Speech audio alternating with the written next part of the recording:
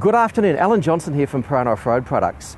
We're in a very lucky situation. In another couple of days we're heading off up to the tip of Australia to Cape York Peninsula on a 4-week trip. Now obviously the car is already in very good condition and it's always very well prepared, but there are a few specific things I think it's really important to check before you head off on your trip. People who don't do this pre-trip preparation generally run into some sort of grief somewhere along on the trip. 4 weeks and thousands of kilometres away from service and access to parts and things, you need to do a bit of preparation. The first thing I would always check is my batteries, because obviously batteries going flat can be quite disastrous. To that end, interestingly enough, these batteries can't be checked in the conventional way. The reason we can't check them is we can't dip them with a hydrometer because there's nothing to dip, they're completely sealed. So the only way we can look inside these batteries is with a plate density tester, which is this machine here.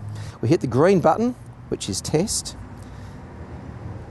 and it will tell us that battery has 1062 CCA. It is sitting at 12.43 volts. The battery is in fact a good battery, but 12.43 tells me it needs charging. So in other words, the battery has probably been pretty reliable to take on the trip. Now the other things we've done on this car, because it's 10 years old, we've gone through every single hose and checked all the hoses. We've changed all the belts. We've actually taken the original belts off and put them in the back of the car to take them as spares. What I've done with this car is I've kept the original spare underneath the car, but I've got one that's skinny. It's really skinny, but it's the same rolling diameter as the big wheels on it. The second thing you'll probably notice is I normally run 35-inch tyres. I've gone back to 33s for the trip. It doesn't need the bigger tyres, it's not that hard a trip, and the consequence of this is less rolling resistance and it's much easier to carry. So we've got 4 brand new tyres on the car, plus a fifth one here that matches, and a sixth one underneath the car that's the same rolling diameter. Very important.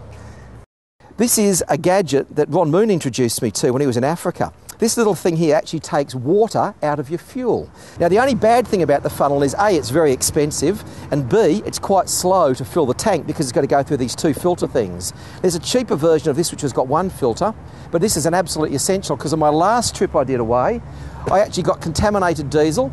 And our friends around the corner, Mr. Rankin, is now a very much wealthier man than he was before because of several $1,000s for fixing the injector pump and all the injectors.